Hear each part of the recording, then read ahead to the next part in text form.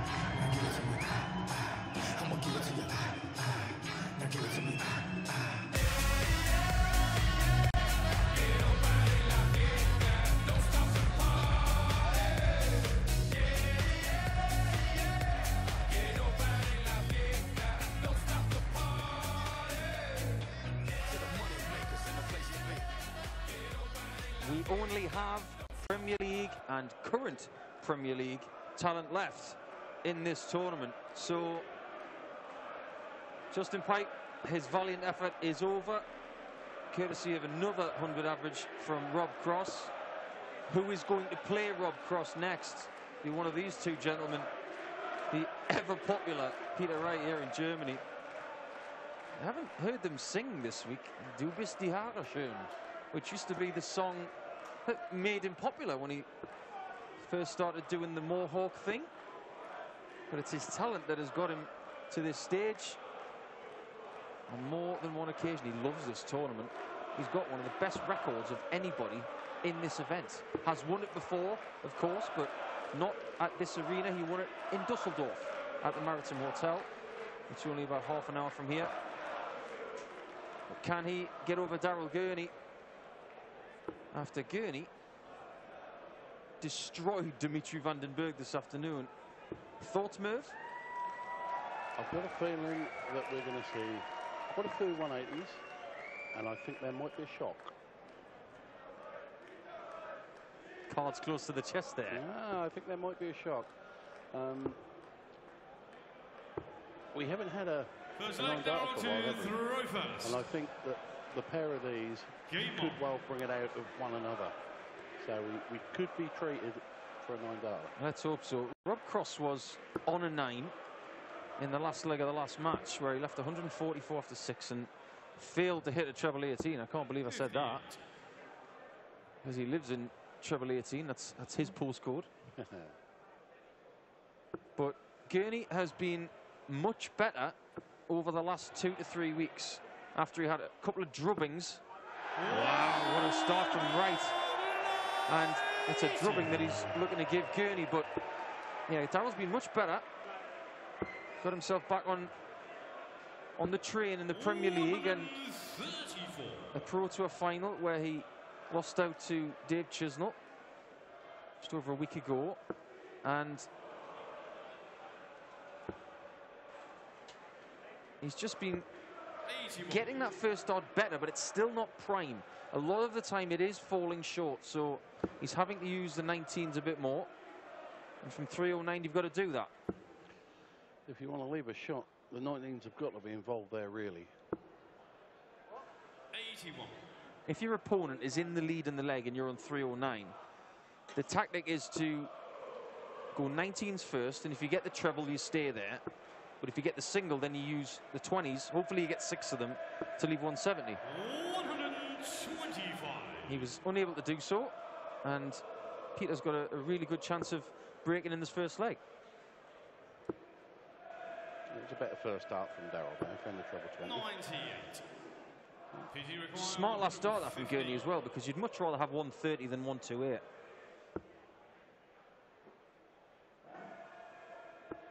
There are some people singing in the crowd, but the majority of the people here are engrossed in this, because this tournament has been excellent so far.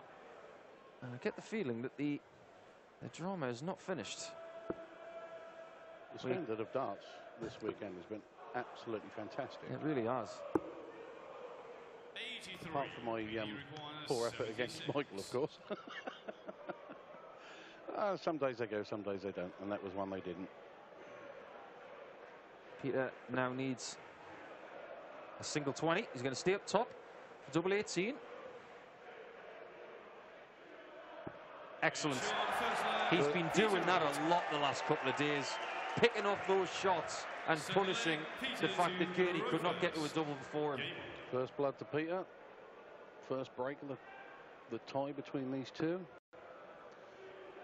Peter's now looking to stamp his authority on this match at this early stage. If he can hold his own here, then the break stays a break. 60. Got to get your opinion of this place to play move. I have been coming to the European Open since its start, but never played in this arena. I played in Dusseldorf, which I adored. I think everybody did. But never played here, and you have had a fabulous run here before where you made the final. So what's it like to play here at Leverkusen? It's fantastic. It's everyone that comes in to watch for darts are here to watch for darts. You know, it's the atmosphere is fantastic. Not saying it's not any good anywhere else, but I don't know. It's just something about maybe the acoustics in here. I don't know. But it's not too big either. No. It's one of those arenas that is full from the back to the front. You go to a place like Riesa, where we will visit later in the season. That if you filled that place up, 100. you could easily get 9,000–10,000 folk in there. But they sell about 5,500 tickets. It's one of the biggest on the European Tour, but there's an element of emptiness at the back of the hall. Yes, I agree. It's the same at Maastricht when they played the Dutch Masters there. But here, this place is full from back to front, so it has a different aura. And to have this as the start of the European Tour is a stroke of genius for me. 60. Towie require 161. Could this be a break back? He started well, but decided not to go for it. 129 leaves himself 32. Pete way back on 181. All he can do is try and put some pressure on Darryl here. That's a sensible play from Darryl Gurney. No point doing anything silly and making things complicated. 32. Do what you need to leave a double that you love, and we know that he likes 32. That was only just in the 16. That one. Yet again, he's fallen short. Well, we know that Peter Wright likes a 1-2-1. He's won in Saarbrücken against Benito van der Pas with a 1-2-1. Can he replicate that? He's going to do it. He needs a treble 17. He goes next door this time. 31. Now, we've had three very different games in the quarterfinals so far. This one's been a bit cagey. And Darryl get double 16 in the correct order this time. How's your look? Did that flick the flight on the way through? I believe it did, yes. I think he went for the open bed of the double 8 and was a little bit low, and it caught the flight. So Peter's looking at 90. He's found a 21st dart, another 20. He leaves the bullseye. That would have been just like the last leg. Yeah. Just picking it off when Darryl has failed. This time he does not fail. And you wonder why it took so long to get that leg in the bank. But he has got it. Bit of an indifferent start with these two. I was expecting a little bit more fireworks on this. And of course, Peter opens up with a full house, and that's sort of gone downhill a bit from there. Well, that's true. We were talking about 9 darters yesterday on the European Tour, and one that came up was Mark Webster's 9 darter against Andre Velga at Sindelfingen, and Mark hit a 9 darter in the very first leg, and it was most definitely downhill after that because he lost the match. 100. Well, there we go. Shall we have another go? Why not? Plenty of 180 signs aloft here in Leverkusen. There's been a few hit. 70. How many have you got on tour? Do you know? Oh, sorry to put you on the spot.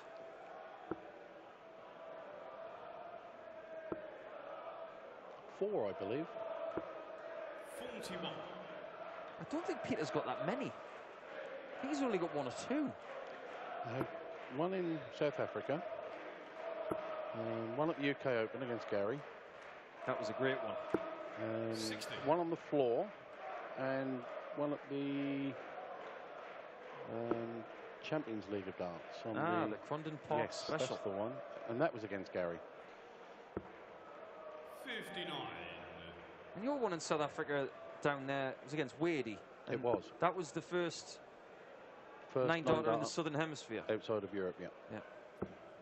58. That was a bit different because we were at altitude and the darts were flying or going into the board quite a bit different from what they normally do. Oh, don't say that, Merv. What would Peter Wright have used down there? It's bad enough. He uses different kit when it's not at altitude. Phil Taylor's were only just hanging in the board. They were literally falling out of the board. Just in pipe-like. Very much so, dangling. yeah. 126. Right. 419s for Bull. Has to go for it. Is that awkward? I think it was a little flat. So now, even though Wright has scored a little bit better in this match than Gurney, it may not be of any consequence because Gurney and Wright have just had a few darts in this match that have slipped into the wrong beds. And it's been a little scrappy. 4-4 for Peter Wright. That might be a good guide.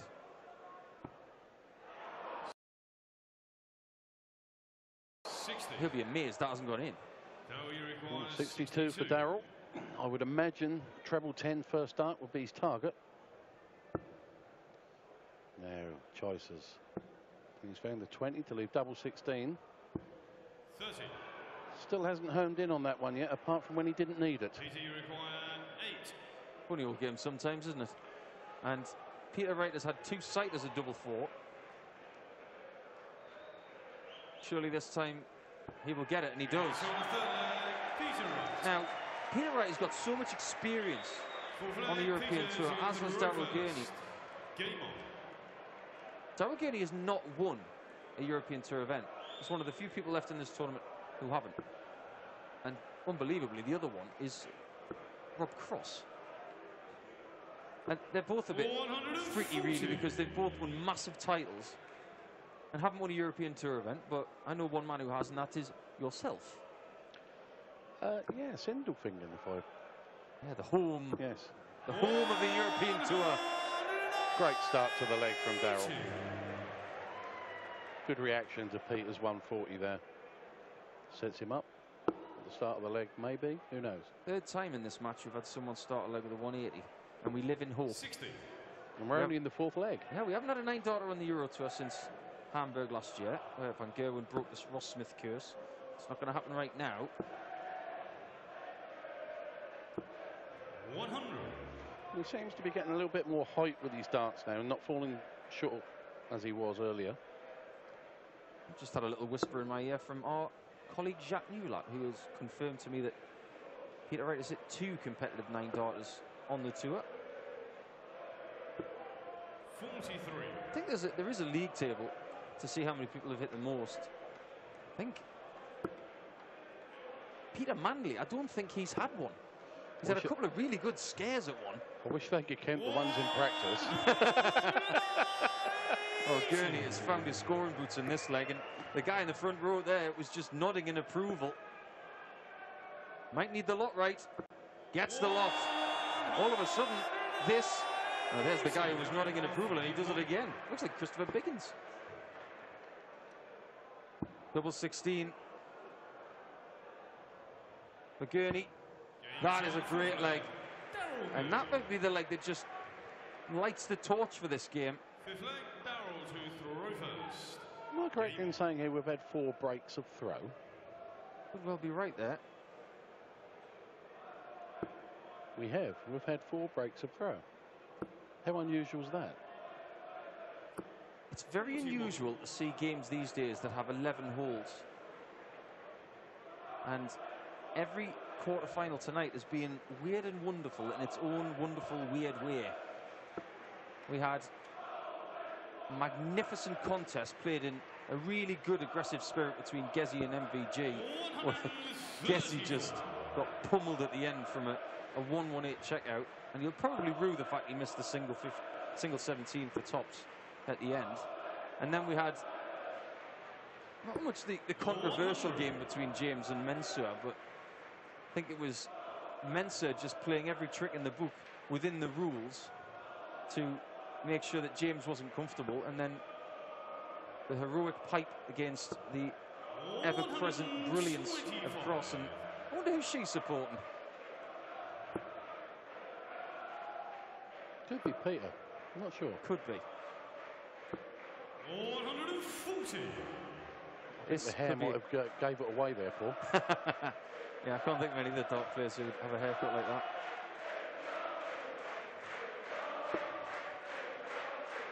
I think he's made a rod for his own back, Peter Wright.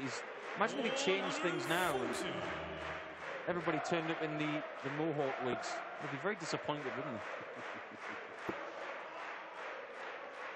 I did say to him once, actually, Moon, that he should turn up just with a normal haircut, a pair of black trousers, black shoes and a black shirt, and see how people react. Right, 102. 10 or 6. Double 16 for another break of throw, and that is a beautiful double 16. There was a lot of land between the point and the coast of that double 16. It was right in the middle. 5 breaks of throw. I wonder if someone can actually hold their own throw. We shall see.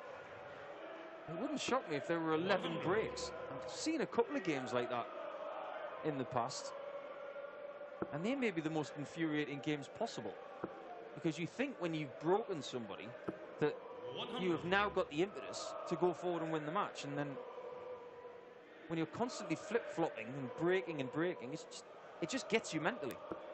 I never wear flip-flops. I hurt my feet. Of course, you're not allowed to wear flip-flops when you play professional darts, because it's against the rules.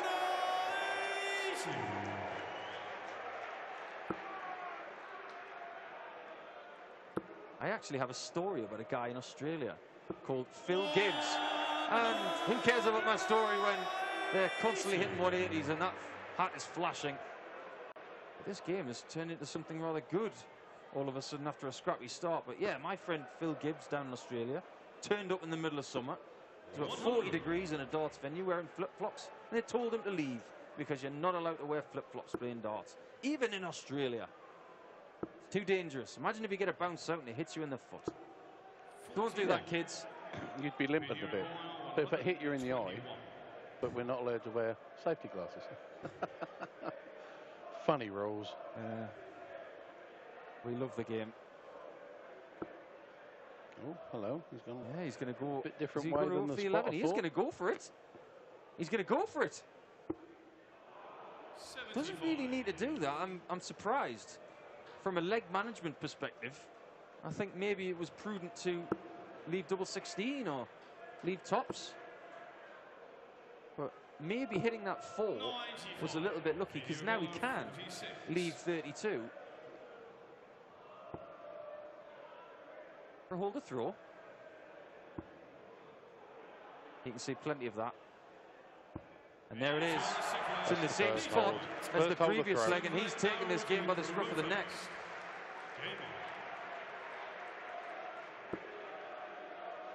Darryl straight back in the treble again. There's 2. Another 180 for Darryl. Wouldn't surprise me if Peter followed it.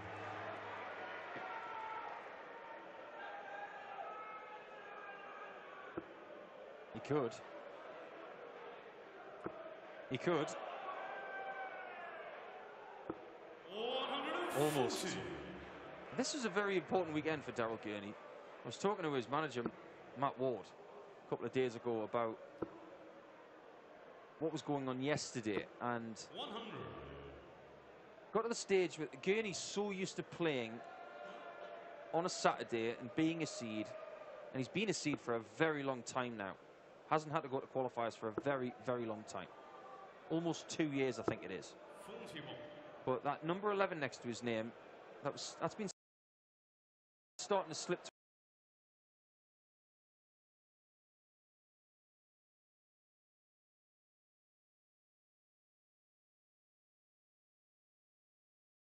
potentially going forward. So the pressure's off for a little bit anyway. Well, last year I only had to do the qualifications once, but because of the ruling with the seed has to win his first game for the money to count on the rankings, that hurt me on about 4 occasions, maybe even 5. So that meant I had a bad end to last year, which put me in the qualifiers again this year. And I qualified for the first 2, but I've missed out on 3 and 4. Double 11 for Gurney, and that is the perfect use of that guide. Just nestled it underneath with a little bit of kick to the right. Great response, but Peter Wright still has that break of throw. And I have to ask you, Murph, is being a seed and having that guaranteed money, but it's not ranked, is it an advantage or is it added pressure? Excuse me. It's definitely added pressure.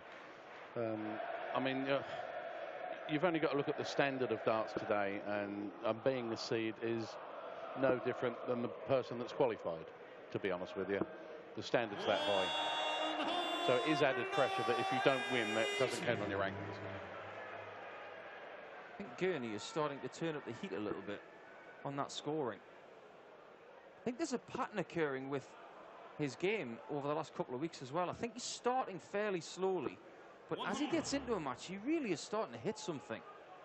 Now, he obviously didn't lose a leg earlier against Dimitri van den Berg, but I think that steady performance from Gurney was enough against a Dimitri that just didn't turn up. And you get that some days with Dimitri. But Peter's got to be careful here, because this game has turned a little attritional, and Darrell's just creeping up a little bit with the stats. He's got more 180s than Peter Wright, and his average is slightly bigger. 43. He can't afford visits like that. I'm surprised he stayed up the top. I thought he might have gone for an open bed of the 19s or the 18s with that last dart. Of course, now he's let Darrell in. And yet again, another 180. That's twice in this match he's had 2 and a leg. This is not a confirmed statistic. I just think that Darrell Gurney has the record for the most 180s in a Euro Tour match. Something like 9. But it is Darrell Gurney who doesn't need to go 14 bull there. He just lays up, and there was a little grimace there from Gurney. This could be an enormous break of throw because it gets him the advantage back. He could be going all the way in this one. Not a bead of sweat on that brow of Wright. He's been to the mat many a time in a European Tour match. Is it 4-4? Probably should be with that guide. Didn't use it. 60. Didn't use it. He's livid. And now Wright has a chance to really kick him in the guts.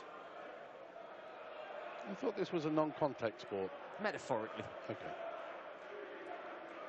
You can see the disgust on Darrell's face there that he missed that. 25, maybe treble 20 for double 5.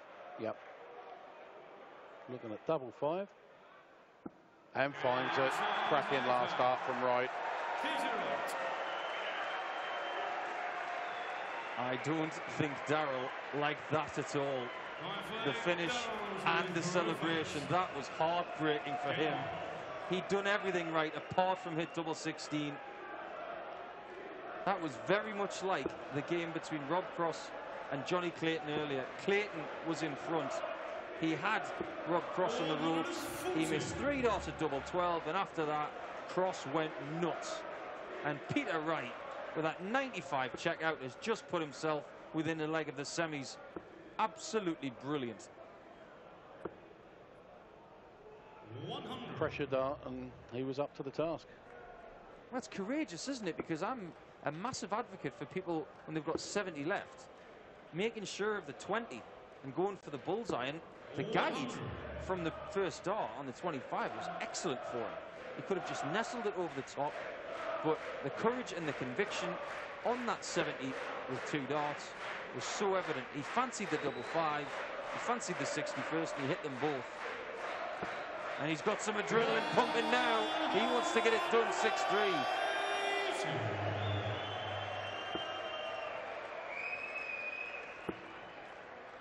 There's been 1 or 2 180s hit in this match. Just a little bit. You do fancy there's a lot of 180s when Daryl Gurney plays. He's just noted. Well, and Peter, to be honest with you. I mean, he's not shy of hitting 3 treble 20s in one visit. He's hit a lot this season, more than usual. I think his 180 ratio was up on last year and the year before. He's hit over 60 this season. Level 17 for Bull. Little too high. And now Peter Wright can get this done.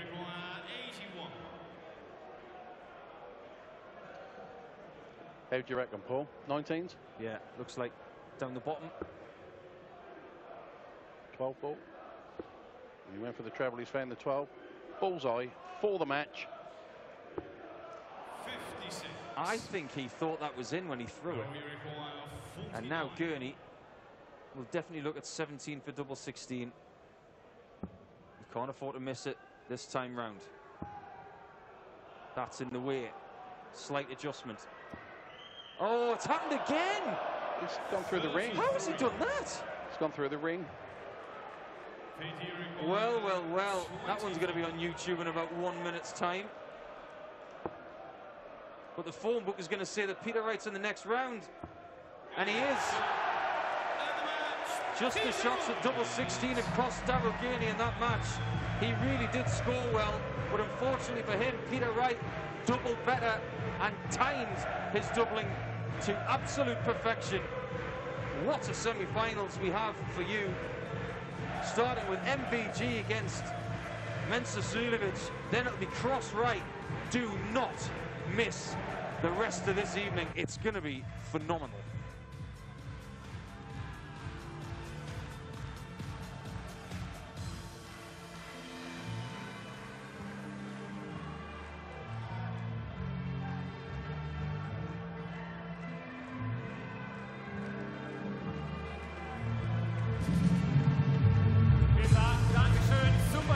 Daryl Gurney.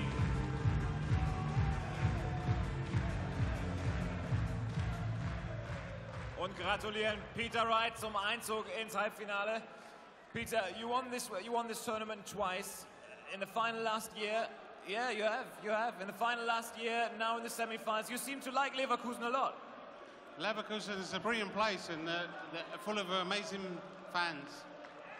Ja, ich habe gesagt, zweimal hat er dieses Turnier bereits gewinnen können. Letztes Jahr stand er im Finale, jetzt wieder Halbfinale. Er scheint Leverkusen ganz gut zu finden. Er sagt, Leverkusen, das ist ein toller Platz mit tollen Fans.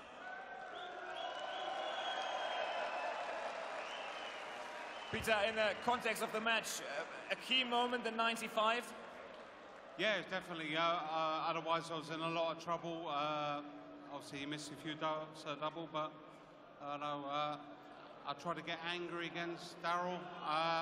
I'm not an angry person, but I try to get angry against him. It's very difficult, but... Ihr habt gesagt, ganz wichtiger Moment in dieser Partie ist sicherlich das 95er-Finish, sonst wäre Daryl Gurney nochmal rangekommen, da hat er zugestimmt, da wäre er vielleicht nochmal in Schwierigkeiten gekommen. Peter, best of luck in the semi-finals, thank you very much. Peter Wright.